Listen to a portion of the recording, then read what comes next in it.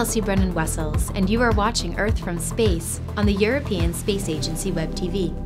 Part of Sierra Leone in West Africa is pictured in this image from the Sentinel-2A satellite, captured on December 11th of last year.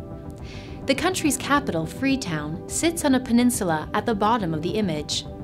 Its economy revolves around its natural deep water harbor, one of the world's largest. North of Freetown and across the river, we can see the runways of the Lunjai International Airport. The area in the central right portion of the image is the Sierra Leone River estuary. The estuary is dominated by mangroves and lowland coastal plains and is an important breeding habitat for multiple waterbird species.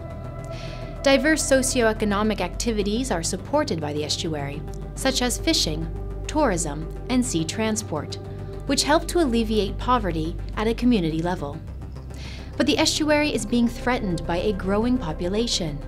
For example, unauthorized housing development has caused the removal of about 20 hectares of mangrove vegetation over the past 5 years alone.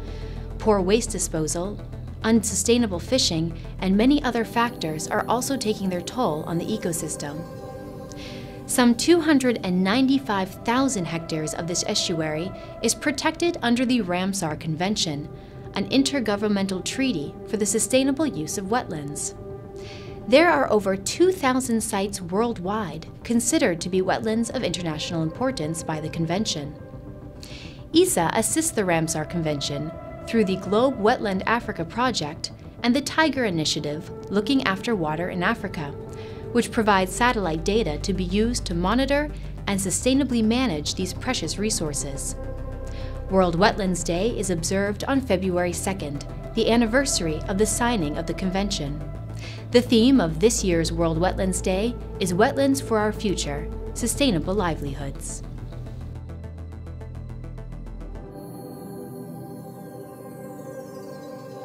And that brings us to the end of this edition of Earth from Space. Remember that we broadcast online every Friday at 10 o'clock Central European Time.